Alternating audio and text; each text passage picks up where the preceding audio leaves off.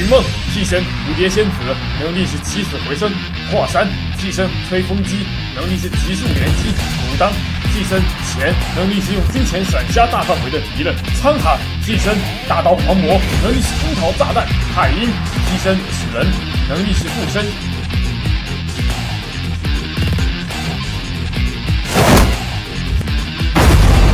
很好，不好吧？听说你们在找我，方思明，武当，你退下！我们华山有权利率先报仇。当初顾晴霜师姐对你那么好，结果你却一走了之，我来替他送你进入地狱的深渊。呵呵，有点意思。这招是我苦心修炼30年的快雪时晴，你接得住吗？就凭你那让人昏昏欲睡的缓慢动作，也想打倒我方思明吗？哈哈哈哈！上当了吧？其实真正要出招的是我，瀚海潮生。我们一起上9幽神罗！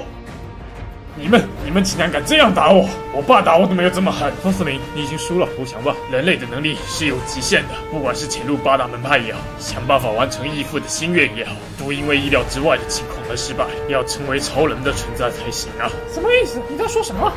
我不做人了，蠢蛋们！就让你们见识一下我的愤怒，狗面莫回！